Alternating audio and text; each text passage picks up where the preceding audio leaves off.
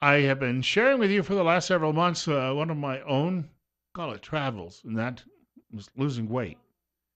And I think most of you are aware I've lost not a ton, but a big chunk of my overall body weight. But I've been sharing the last couple of weeks, I also wanted to mention that. I've been sharing with you that I have lost several inches. Just my neck alone, when I was told I'd dropped 4 inches off my neck measurement, I noticed something was up. I went to a dinner in February, late February, and I put on a dress shirt I bought last summer at some fancy store in Boise, and I put it on, and all of a sudden it was like my head and neck were rattling around in the shirt. And you almost have to keep tying the tie tighter but then the collar bunches up. But it was clear evidence, so 4 inches off the neck. Total Body Transformation System is not a yo-yo diet. It's not a fad diet. It was developed by a company that's been in business over 20 years with an A-plus rating from the Better Business Bureau, backed up by a scientific team of researchers from some of the most prestigious universities in the country. And I wanted to point out you'll burn, scientifically proven, 6 times more fat and lose 8 times more weight than normal results from diet and exercise alone. The meal replacement plan is generally healthier than the meals you're replacing. Also, you still get a healthy amount of calories, and the meal replacement costs about the same as the groceries you'd be replacing. Also, the average participant will drop 22 pounds and lose 4 inches off his or her waist in just 60 days. And I also wanted to point out it's backed up with an unconditional 30-day money-back guarantee. You can contact marketing executive Don Chandler. He's also a customer. He lost in excess of 50 pounds. Don's telephone number, 208-731-3560. Once more, Don's number, 731-3560. 925 on Top Story on KLIX. Bill Colley with you this morning. We're at 37. On our way, well, not going to be a terrible day. Tomorrow's going to be the nicest day of the week, near 70 in some spots. And then, unfortunately, things go south again as we head toward the weekend. It seems to be a pattern we've developed lately. A quick note, the weather is a service of Mountain Home Auto Ranch in Mountain Home, Idaho.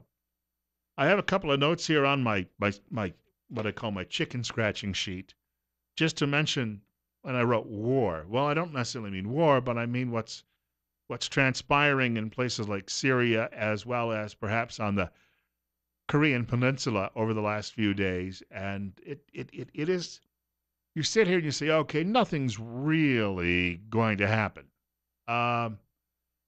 Nothing could possibly, it won't spiral out of control. They said the same thing in 1914. I brought that up the other day. I read the great book years ago, The Guns of August by the author Barbara Tuchman, and sometimes things just start spinning out of control and you get to a point where you didn't expect to be. But a lot of this I had mentioned yesterday developed back during the Obama years. And media is starting to come out after all these years of saying Barack Obama could do no wrong. The Washington Post is now attacking what happened in Syria when Obama claimed there were no chemical weapons left. Susan Rice was joining him in saying that. The Associated Press this morning did a long fact-check piece on it. I mean, long. And essentially, without using the word liar, concluded that Obama was lying for political purposes. Richard Haass, who is the president of the Council on Foreign Relations, which doesn't necessarily have your best interests at heart. It's controlled by special interests, but every now and then, a stop clock is right twice a day. I can say that because I wear an old-fashioned watch with 2 hands on it, and actually 3 if you count the second hand. Richard Haass appearing on MSDNC's Morning Joe, speaking with Joe Scarborough, the show is named after him. And Scarborough was wondering why now so many Democrats, as well as media, are tossing Obama under the bus. You had other people saying some things that were almost disloyal to Barack Obama, saying we could have never moved this quickly. He would have never moved. Why were they doing that? Why did they all come out in force and do that? Well, there was a lot of frustration. There was a sense that the Obama presidency was a bit of paralysis by analysis. And in some ways, it was such a tight center. It was the president, Ben Rhodes, and a few others who then afterwards tried to make the case that what they did was a solution to the chemical problem in Syria when everybody knows it wasn't. No, history is going to be rough on this. This is going to be the defining moment for the Obama presidency. And what is so interesting about it, it's going to be a moment of inaction. And it proves the point that what you don't do can matter every bit as much as what you do when you govern. And I think all these people, one disagreed at the time. They're probably thinking about their futures. But essentially, it showed also that President Obama was something of a departure from the Democratic foreign policy, national security mainstream. And then pointing out that John Kerry and Hillary Clinton supported what President Trump did. As it turns out, John Kerry, for all the bad-mouthing we've done of him over the years, was counseling in the background, we need to do something and we're not doing enough. And Mr. Obama said, oh, come on now, John, I won my elections. Ha, ha, ha, ha, ha. This is from Fox News. Fox News reached back into history. Take a listen. Just think about what we've done these last 8 years without firing a shot. We've eliminated Syria's declared chemical weapons program. All of these steps have helped keep us safe and helped keep our troops safe. Those are the result of diplomacy. We don't have strong efforts there, the more you will be called upon to clean up after the failure of diplomacy. We were able to find a solution that actually removed the chemical weapons that were known from Syria in a way that the use of force would never have accomplished. That was Susan Rice following the president's remarks, and that goes back several years. It turns out they knew all along that Syria wasn't going to be going along with this, and that the Russians knew as well that Syria wasn't going to go along with it, but they were just looking to win more election cycles. Hey, we're peacemakers. We've settled the issue. No, when I said there was a red line, don't cross it, I wasn't just bluffing. Bill Colley with you. I'll take some of your calls following the break. It's 9:30. 37 right now on Top Story on News Radio 1310, KLIX, and newsradio1310.com. Sean Spicer made a comment yesterday during the White House press briefing that's getting a lot of attention. And he was asked, what's the president's justification for doing this? I saw somebody comment on one of my posts on LinkedIn this morning and saying, we've been at war for a long time, therefore we can do this. Well, we haven't specifically been at war with Syria. The authorization that came from Congress dealt with al-Qaeda. And al-Qaeda is actually fighting the Syrian government. So we stepped in and we helped al-Qaeda's enemy in this situation with this strike. Now, I also had mentioned that the president is commander-in-chief only, according to Article 2, Section 2 of the Constitution, when he is called to be commander-in-chief. Now, the argument might be from the Obama White House and from Spicer that that's an ambiguous passage. It doesn't say called by Congress specifically. But if you go back earlier and you go to Article 1, Section 8, you have this. To declare war, grant letters of marque and reprisal, and make rules concerning captures on land and water. This is about the responsibilities of Congress as it's being outlined. To raise and support armies, but no appropriation of money that shall use or that use shall be for a longer term than 2 years. To provide and maintain a navy. To make rules for the government and regulation of the land and naval forces. To provide for calling forth the militia to execute the laws of the Union, suppress insurrections, and repel invasions. You get it? This is all Congress's job. So all of those people out there saying, well, yeah, but most of you who talk Constitution apparently have never read it. That's an argument that's getting glossed over here because if you're a Trumpista, it's the cult of personality. You'll babble on about the Constitution. Well, that's what the Constitution says. And the Constitution says the president needs the authorization of Congress. And if you're sitting out there saying, well, I'm a big Second Amendment proponent, well, what parts of the Constitution do you choose to pick and use? It's like those folks out there who liberals will tell you about a passage in the Bible but ignore everything else it says in order to make their argument. We have a caller with us. Caller, you're up next. It's 9:36 on KLIX. Good morning. If you want to know why Trump is carrying out the same war that Hillary said she was going to carry out if she got in office, and why the Constitution has absolutely nothing to do with anything that happens in this country, go to highimpactflix.com and punch up the most recent video, and you'll see. It explains it all. High impact? highimpactflix.com. Okay.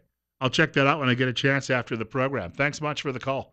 736-0300, telephone number to reach us, 736-0300. Pat Buchanan makes a good point today. 400,000 people have already died in the Syrian civil war, and many of them were infants and children, blown to bits by bombs. Some of those bombs dropped by the Syrian Air Force. Some of those bombs are delivered by ISIS, Al-Qaeda.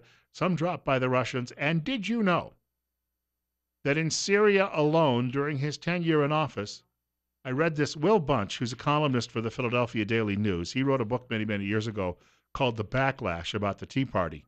And I got to meet Will because he interviewed me for the book.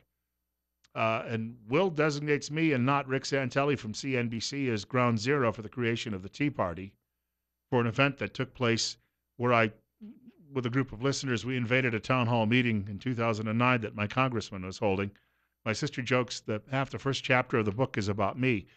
Will is writing, and he's got a great column, even though he's a fairly liberal guy, a great column about this. And he says, I saw it last night before I went to bed.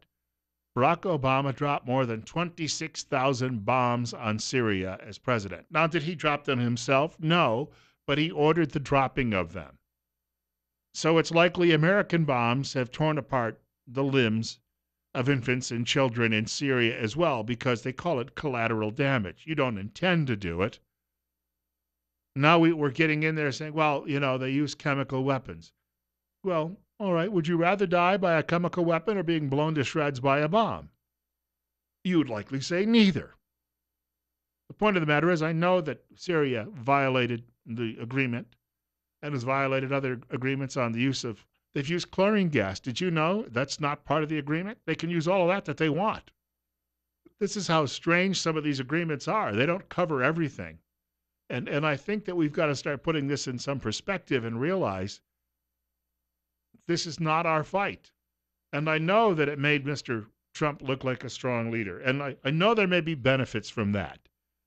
But again, go back to the Constitution. Which part of that should we rip out so that you can still keep cheering Donald Trump on and hope that he does more of this?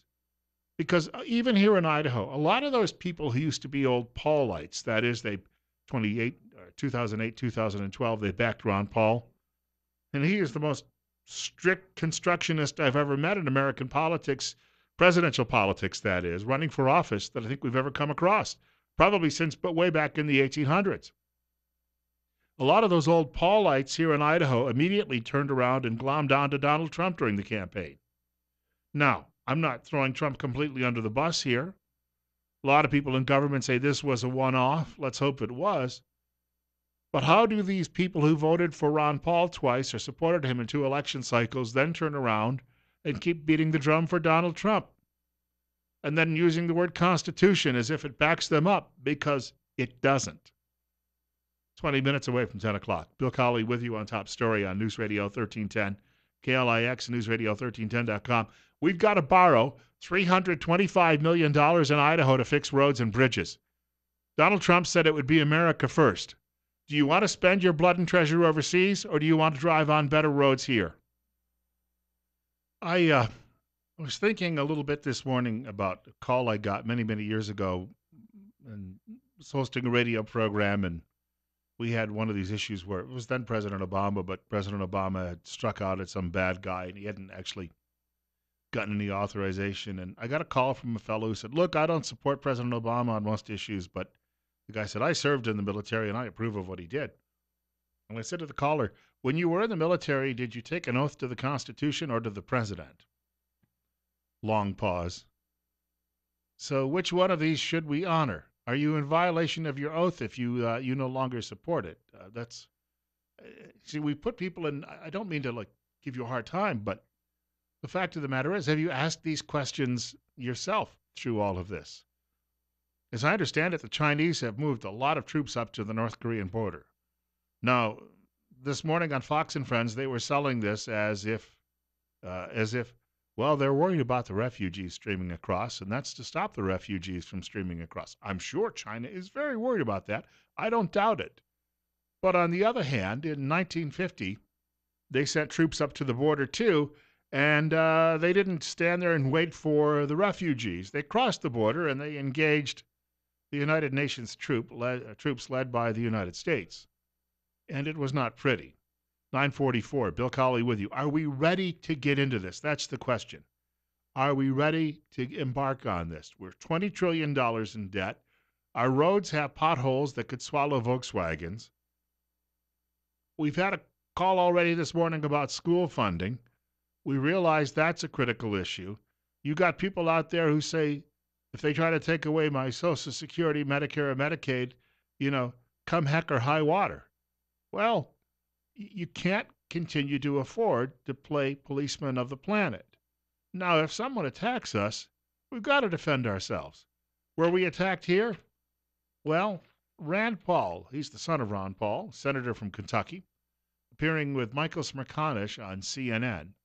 Smerconish used to have a very successful conservative radio talk show many, many years ago. Now he's primarily just a talking head at CNN. I know it's a come down from where he was.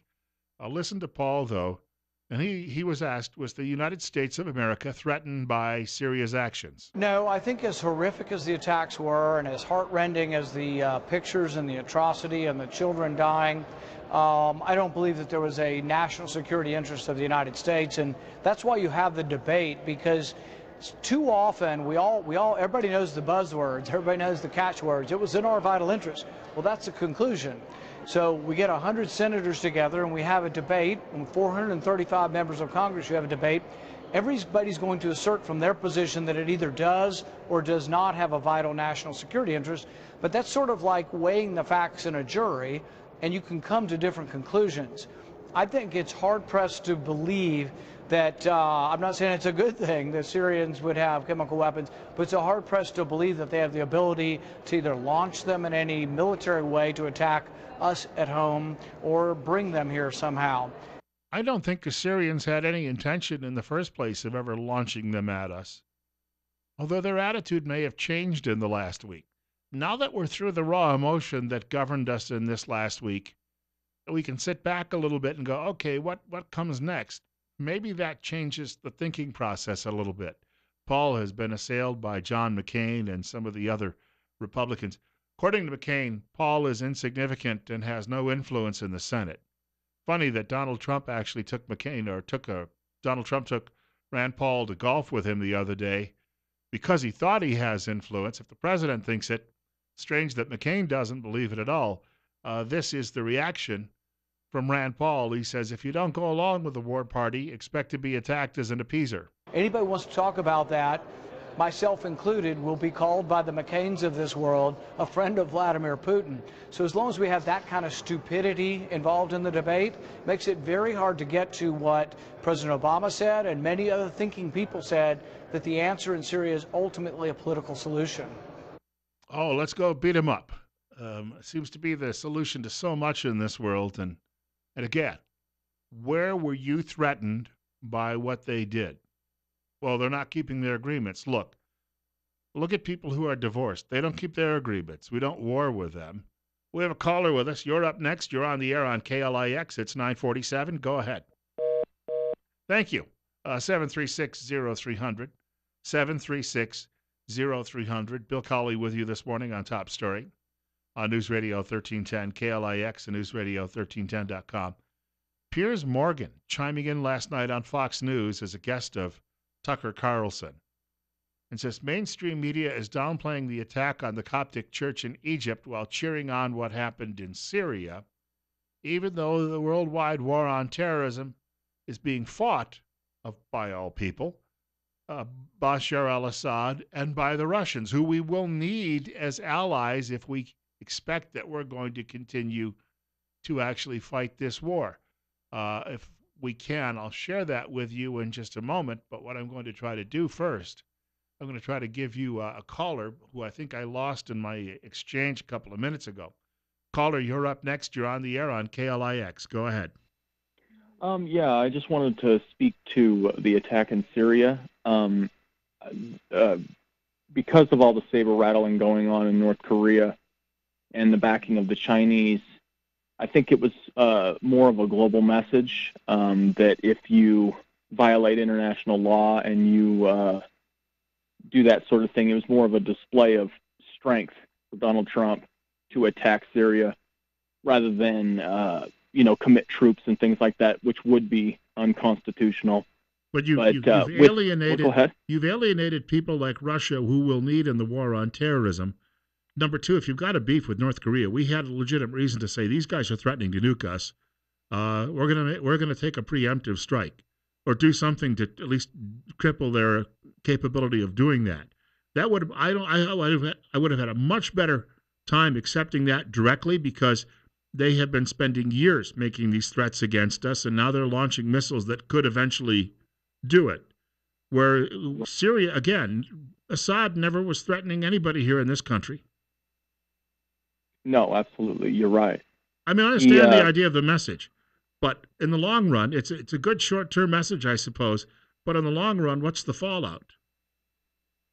oh, well, you're absolutely right. It was a gamble. There's no doubt about it. And thank you for taking my call. Sure. Thank you much for the call. 7360300. Piers Morgan talking about the attack and who the real enemy happens to be, the attack on the Coptic church over the weekend in Egypt, which he says is getting very little coverage by mainstream media in the West. So you sent out a tweet right after this saying, this will not get the attention of massacres in Europe, but it should. Why won't it, do you think? I think, unfortunately, if it happens in the Middle East, this kind of atrocity, it just does not seem to attract the kind of media attention in America that it would if it happened, as we've seen in the attacks in Sweden the last few days, in London 2 weeks ago. I was there for that. Huge attention in the American media. In Paris, in Nice, these get huge attention. And yet what happened in Egypt was unbelievably significant.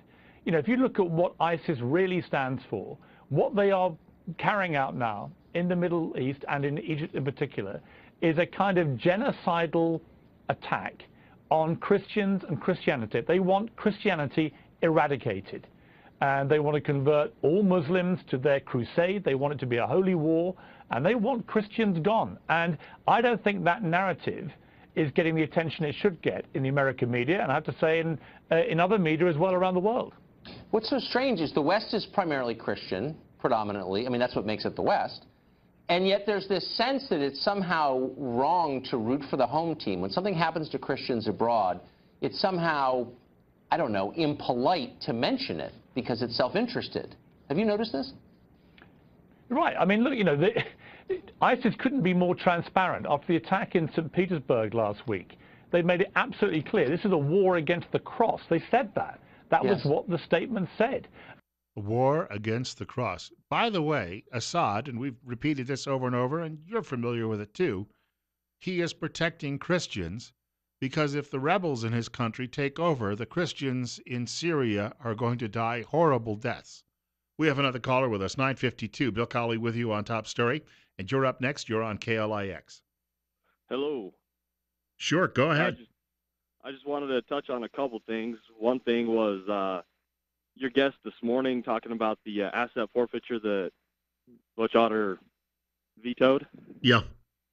Does anybody really have a good idea of how much money our state and law enforcement agencies and the courts spend on drugs and how expensive it is to deal with drug crimes and the fallout thereof? Well, I don't know. We could probably compare that, though, with how much people who are stoned at work cost us economically, or driving and some of those issues. And I'm going to guess it's probably worse than what we spend. Do those people even have a job, or are they on welfare?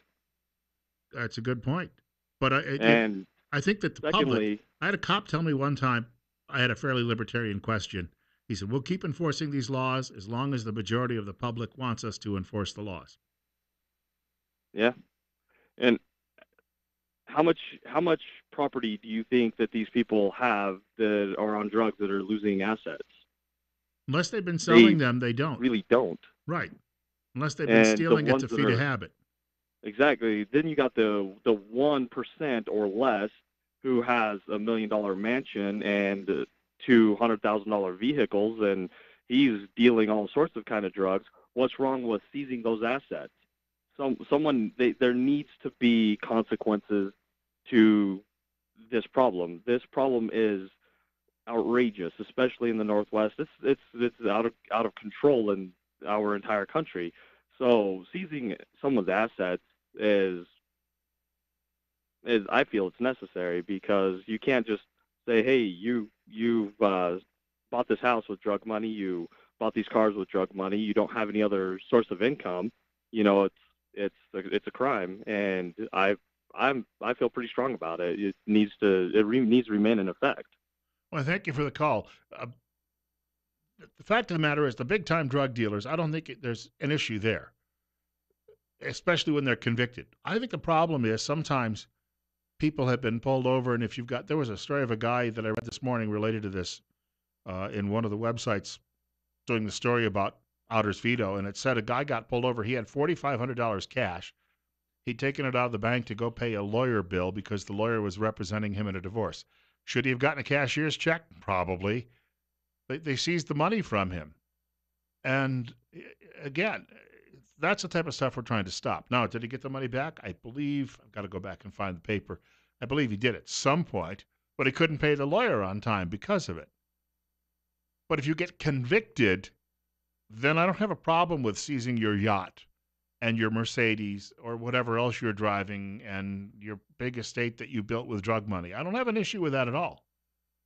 But it's the people who've been exonerated and then have a difficult time getting money back, or only in some cases, according to one story, here in Twin Falls County, a fellow only got back about a third of what was taken from him. Now, that is a question that needs to be addressed, and we've got to ask people, why do they think that an innocent person's money is theirs? Well, we needed to buy new holsters, and good. Go to the taxpayers, make your case. If they believe you're doing a good job of keeping them safe, they'll be willing to pay the taxes that will allow you to keep them safe. Leave it at that. I don't know that we have that many big-time drug dealers in southern Idaho. If they're in the state, they're likely if they're living in a big mansion and they're living up in Sandpoint or Coeur d'Alene and enjoying the view up there. And they're also closer to Route 90 and some of the other big drug trafficking routes. We have some come through here, but I just don't think somebody who's making a killing in drug trafficking is thinking, you know what, I'd really like to settle down and build me a mansion in Filer. Not happening. And one other quick note on this, when it comes to drugs and what we're involved with and the like, I heard Otter speak at the gym over at the school in Hanson a few weeks ago at his Capital for a Day program, and he was sharing with us that in many of our neighboring states, Governor Hickenlooper in Colorado is a Democrat, was behind marijuana legalization, and I believe Governor Brown over in Oregon, same way, she's a Democrat. Otter said, look, he said, they're having second thoughts. They're not happy with what's been going on in their states. I just wanted to throw that in there quickly if I could. So the notion that this was going to be a big moneymaker for states and the social costs have been much, much higher, and they're struggling to deal with all of that. But then you can't take assets from a drug dealer when the drug is legal now, can you? 9:57. Bill Colley with you on Top Story on News Radio 1310 KLIX and newsradio1310.com. Coming up following Fox News at 10 o'clock. I think I remember his name, Rush Limbaugh. Yeah, he's been doing a show for a few years. Rush Limbaugh follows the 10 o'clock news. Following news at 1 o'clock today, Sean Hannity. Following Fox News at 4 o'clock, Glenn Beck. Dave Ramsey tonight, he'll try to talk to you about keeping your money and saving some of it. He's going to be up between 7 and 10 o'clock tonight. And God willing, if the creek don't rise, I'll be back here tomorrow morning on Top Story on News Radio 1310 KLIX and newsradio1310.com.